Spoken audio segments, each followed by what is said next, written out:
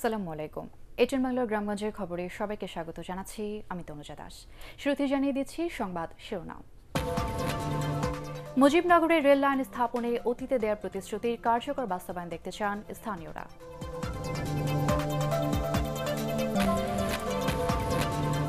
তিন সপ্তাহ ধরে কুড়িগ্রামের সোনাহাট স্থল বন্দরের কার্যক্রম বন্ধ, লোকসানে ব্যবসায়ীরা।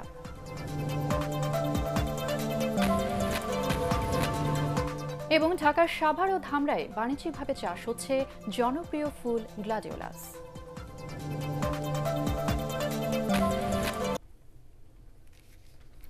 এবারে বিস্তারিত। যোগাযোগ ব্যবস্থা ও আর্থ সামাজিক উন্নয়নে মেহেরপুরের মুজিবনগরে রেল লাইনের দাবি দীর্ঘদিনের। এই বিষয়ে অতীতে দেওয়া প্রতিশ্রুতির কার্যকর বাস্তবায়ন দেখতে চান স্থানীয়রা। আগামী অর্থ বছরে রেল লাইনের কাজ শুরু হবে বলে আশ্বাস দিয়েছেন জনপ্রশাসন প্রতিমন্ত্রী ফরহাদ হোসেন। মেহেরপুর থেকে উম্মে ফাতেমা রোজিনার রিপোর্ট জানাচ্ছেন মনির হোসেন তপু। মুক্তিযুদ্ধের ইতিহাসে তীর্থভূমি হিসেবে পরিচিত মেহেরপুরের মুজিবনগর। এখানেই শপথ নেয় বাংলাদেশের প্রথম অস্থায়ী সরকার। এরই মধ্যে এলাকার সার্বিক উন্নয়নের জন্য দর্শনা থেকে দামুরহুদা এবং মুজিবনগর হয়ে মেহেরপুর পর্যন্ত রেল লাইন নির্মাণের সম্ভাব্যতা যাচাইয়ের কাজ চলছে। মেহেরপুরের উৎপাদিত পণ্য বাস ও ট্রাকে রাজধানী সহ দেশের বিভিন্ন জেলায় পাঠাতে কৃষক ও ব্যবসায়ীদের গুনতে হয় বাড়তি ভাড়া।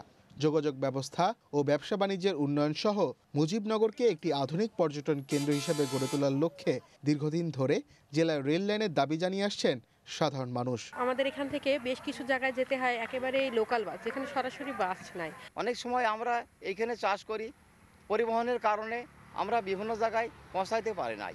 প্রতিদিন 100-200 গাড়ি ট্রাকের মাধ্যমে আমরা বিভিন্ন জেলায় সরবরাহ করে থাকি। এখন আমরা ট্রেনের মাধ্যমে সেটা সরবরাহ করলে চাষিদের অনেকটা সাশ্রয় হবে। জেলা প্রশাসন জানিয়েছে রেল লাইন স্থাপনের জন্য ঊর্ধ্বতন কর্তৃপক্ষের কাছে সব কাগজপত্র পাঠানো হয়েছে। এই অর্থ বছরে না হলেও আগামী অর্থ বছরের মধ্যে আমরা আমাদের এই মেহেরপুর জেলায় অন্তত প্রথম ধাপে দর্শনা থেকে আমাদের এই মুজিবনগর পর্যন্ত প্রায় 28 কিলোমিটার এটি রেলপথ, রেল সংযোগ স্থাপন হবে। দীর্ঘ 47 বছর পর মেহেরপুর মন্ত্রিত্বের স্বাদ পাওয়ায় এলাকাবাসী চাওয়া পাওয়া অনেক বেশি। জনপ্রশাসন প্রতিমন্ত্রী ফরহাদ হোসেন বলছেন, নতুন সরকারের মেয়াদেই স্থাপন করা হবে রেল লাইন। মেহেরপুরকে খুব শীঘ্রই রেল সংযোগের আওতায় আনা হবে এবং এর যে ব্যয় ধরা হয়েছে প্রায় 1050 কোটি টাকা মতো, এবং সেটা একনেকে আশা করি খুব অল্প দিনের মধ্যে পাশ হলে এই প্রকল্পটি বাস্তবায়নের পথে আসবে। সংশ্লিষ্টদের মতে জেলায় রেল লাইন স্থাপন করা হলে তার সুফল ভোগ করবেন মেহেরপুরবাসী। Bureau report, ATN Bangla.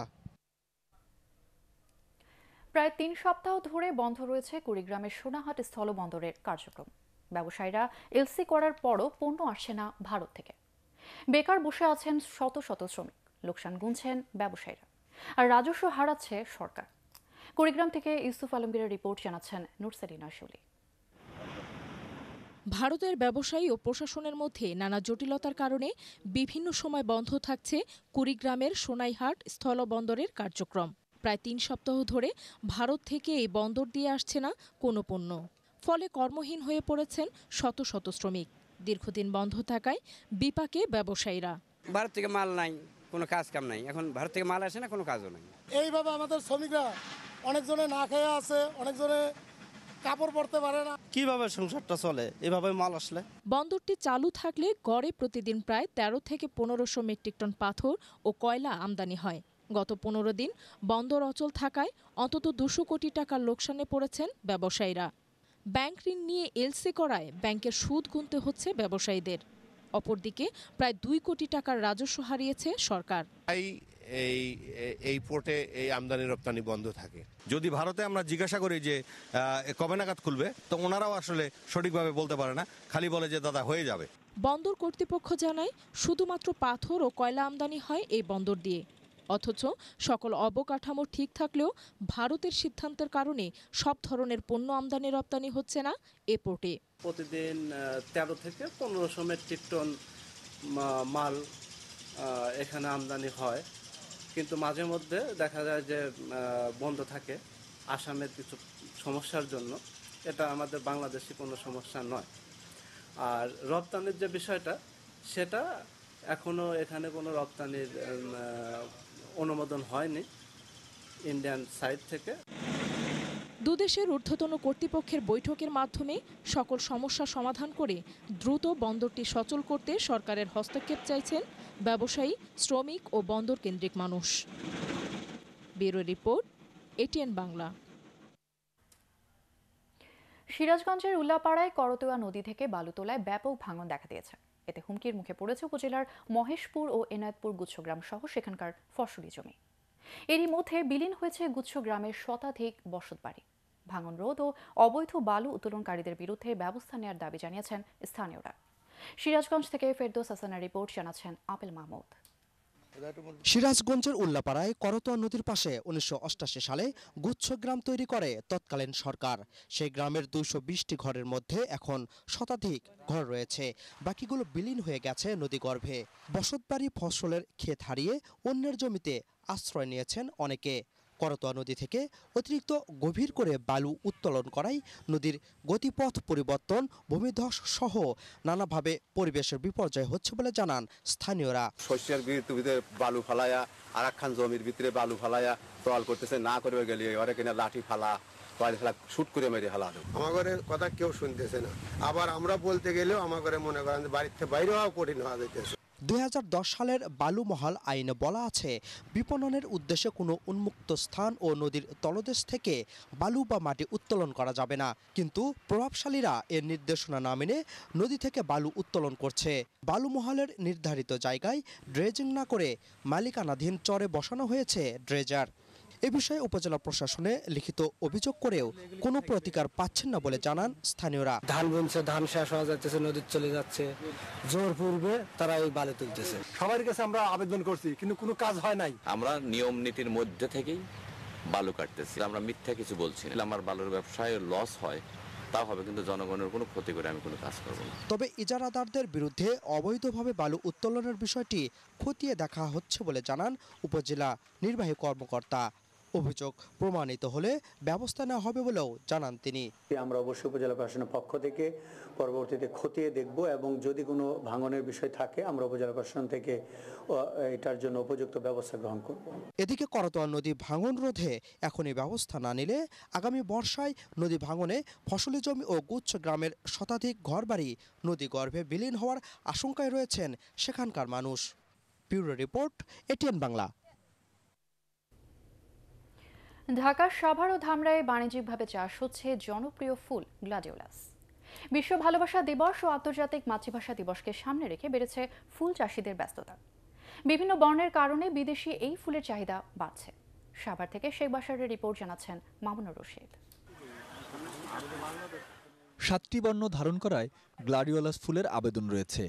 ধামরায়ে Banshi নদী তীরবর্তী রূপনগর এলাকায় 3 মাস আগে 7 বিঘা জমি লিজ নিয়ে গ্লাডিওলাস ফুল চাষ শুরু করেন সাভারের দিলীপ পালমা ও জমশের আলী। বীজ বপনের 70 থেকে 75 দিনের মাথায় সাধারণত গাছে ফুল আসে। এখানকার ফুল যাচ্ছে রাজধানীর বিভিন্ন স্থানে। পয়লা ফাল্গুন, বিশ্ব ভালোবাসা দিবস ও 21শে ফেব্রুয়ারিকে সামনে রেখে এখন ব্যস্ত এখানকার ফুল চাষিরা। ফুল চাষ করতেছি, মনে করেন এই নদীর পাড়ে, সাভারের পশ্চিম পাশে নদীর এই পার, তাতে লাভবান মোটামুটি ভালোই হয়। 21শে ফেব্রুয়ারি আর 14 ফেব্রুয়ারি ভালোবাসা দিবসের জন্য এই ব্যাচটা দেওয়া হয়েছে। বাজার মূল্য বর্তমানে মোটামুটি ভালোই আছে। এছাড়া সাভারের বিরুলিয়া ও আশুলিয়ায় ব্যাপকভাবে এই ফুল চাষ হচ্ছে। এই অঞ্চলের মাটি ও আবহাওয়া ফুল চাষের জন্য উপযোগী হওয়ায় বৃদ্ধি পাচ্ছে গ্লাডিওলাস চাষ। প্রতিনিয়ত এখান থেকে ফুল নিয়ে থাকি, আর ফুলের মানও এখানে ভালো, কারণ এখানে পলি দোআঁশ মাটিতে ফুল হয়। এখানে ফুল চাষের প্রশিক্ষণ সহ চাষিদের সব ধরনের সহযোগিতা দিচ্ছে কৃষি বিভাগ। কোন জমিতে সে গ্লাডিওলাস ফুলের চাষ করবে, কোন সময় করবে, কিরকম সার বীজ দিতে হবে, সেই ধরনের সহযোগিতা আমরা দিয়ে থাকি। এ ব্যাপারে সরকারের পক্ষ থেকেও সহযোগিতার আশ্বাস দিয়েছেন দুর্যোগ ব্যবস্থাপনা ও ত্রাণ প্রতিমন্ত্রী ডাক্তার এনামুর রহমান। প্রতিটা বড় বড় অনুষ্ঠানে আপনারা দেখবেন স্টেজ, প্যান্ডেল, যে কিভাবে ফুলদের সাজানো হয়, ফুলের সুন্দর সুন্দর বুকেট উপহার দেওয়া হয়। এতে ফুলের চাহিদা আরও বেড়ে গেছে এবং ফুলের চাষও বাড়ছে। আমি সাভারে ঘুরে চাষিদের সাথে কথা বলেছি। সরকারি সহযোগিতা পেলে আগামীতে এ অঞ্চলে ব্যাপকভাবে ফুল চাষের ব্যাপারে আশাবাদী চাষিরা। Bureau report, ATN Bangla. কক্সবাজারের শাহপুরী দ্বীপ ও শিলখালী পয়েন্ট দিয়ে সাগরপথে অবৈধভাবে মালয়েশিয়া যাওয়ার সময় ৩০ রোহিঙ্গাকে আটক করেছে বিজিবি। এ সময় মহিবুল্লাহ ও হুমায়ুন নামের ২ দালালকে আটক করা হয়। টেকনাফের বিজিবি অধিনায়ক লেফটেন্যান্ট কর্নেল আসাদুজ্জামান চৌধুরী জানান, শাহপুরী দ্বীপ থেকে ১২ জন ও শিলখালী পয়েন্ট থেকে ১৮ রোহিঙ্গাকে আটক করা হয়।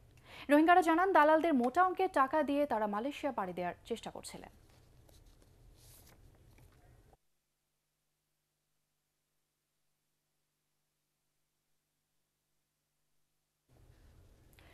প্রধানমন্ত্রী তথ্য ও যোগাযোগ প্রযুক্তি উপদেষ্টা সজীব ওয়াজেদ জয়ের পরিকল্পনায় এগিয়ে চলছে কক্সবাজার হাইটেক পার্কের নির্মাণ কাজ। এটি চালু হলে সারা বিশ্বের কাছে কক্সবাজার উদ্ভাবন ও বিনোদনের কেন্দ্রবিন্দুতে পরিণত হবে বলে মন্তব্য করেছেন তথ্য ও যোগাযোগ প্রযুক্তি প্রতিমন্ত্রী Junaid Ahmed Palak. Cox's Bazar submarine cable landing স্টেশনে আয়োজিত এক অনুষ্ঠানে তিনি এই মন্তব্য করেন। প্রকল্পটি বাস্তবায়িত হলে দেশি বিদেশি পর্যটকরা বিনামূল্যে ইন্টারনেট সুবিধা পাবেন বলেও জানান জুনায়েদ আহমেদ পলক। ২১ সালের মধ্যে যখন আমাদের কক্সবাজারে এই ১৫৪ কোটি টাকা ব্যয়ে হাইটেক পার্কটি নির্মিত হবে, আজকে যেরকম দেশি বিদেশি পর্যটকরা আসছে, তখন দেশি বিদেশি প্রযুক্তিবিদরা আসবে। আমরা কক্সবাজারকে একটি উদ্ভাবন এবং বিনোদনের একটি অন্যতম কেন্দ্রবিন্দুতে পরিণত করতে পারবো। শরীয়তপুরের নড়িয়ায় পদ্মার ভাঙন রোধে দ্রুত কার্যকর ব্যবস্থা নেওয়া হবে বলে জানিয়েছেন পানি সম্পদ উপমন্ত্রী AKM এনামুল হক শামীম। শরীয়তপুরে পদ্মা নদীর তীর রক্ষা প্রকল্প পরিদর্শনের সময় তিনি একথা জানান। এ সময় তিনি বাঁধ নির্মাণ এলাকা ঘুরে দেখেন এবং কাজের খোঁজখবর নেন। আগামী এপ্রিলের মধ্যে জিও ব্যাগ ফেলার কাজ শেষ হবে বলেও জানান AKM এনামুল হক শামীম। মানের ক্ষেত্রে এবং দ্রুততার ক্ষেত্রে যাতে কোনো ধরনের গাফিলতি না হয়, আমরা সর্বাত্মকভাবে চেষ্টা করব। ইনশাল্লাহ এপ্রিল মাসের মধ্যেই, যেহেতু মেয়ের প্রথম থেকেই বর্ষা শুরু হয়ে যায়, এপ্রিল মাসের মধ্যেই আমাদের যে লক্ষ্যমাত্রা 18 থেকে 20 লাখ জিও ব্যাগ ফেলানোর টার্গেট, সেটা আমরা পূরণ করতে পারব। পঞ্চগড় মকবুলার রহমান সরকারি কলেজে শুরু হয়েছে দুদিনের পিঠা উৎসব। রেলমন্ত্রী নুরুল ইসলাম সুজন উৎসবের উদ্বোধন করেন। অনুষ্ঠানে কলেজের পক্ষ থেকে রেলমন্ত্রীকে সংবর্ধনা দেওয়া হয়। পুলিশের অতিরিক্ত ডিআইজি মজিদ আলী, পঞ্চগড়ের ভারপ্রাপ্ত পুলিশ সুপার নাইমুল হাসান, অতিরিক্ত জেলা প্রশাসক এতেশাম রেজা, পঞ্চগড় সদর উপজেলা চেয়ারম্যান আনোয়ার সাদাত এ সময় উপস্থিত ছিলেন। পরে শিক্ষার্থীদের পরিবেশনায় বটমূল চত্বরে ছিল মনোজ্ঞ সাংস্কৃতিক আয়োজন।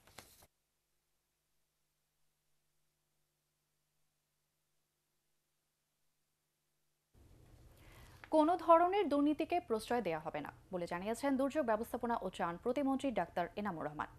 আশুলিয়ায় চারিগ্রাম সরকারি প্রাথমিক বিদ্যালয়ের বার্ষিক ক্রীড়া প্রতিযোগিতার পুরস্কার বিতরণী অনুষ্ঠানে তিনি একথা জানান। এ সময় তিনি আরও বলেন, প্রধানমন্ত্রী শেখ হাসিনার নেতৃত্বে বাংলাদেশ এখন বিশ্বের কাছে উন্নয়নের রোল মডেল। মেধা ও শক্তি দিয়ে দেশকে উন্নয়নের অগ্রযাত্রায় এগিয়ে নিতে তরুণদের প্রতি আহ্বান জানান ডাক্তার এনামুর রহমান।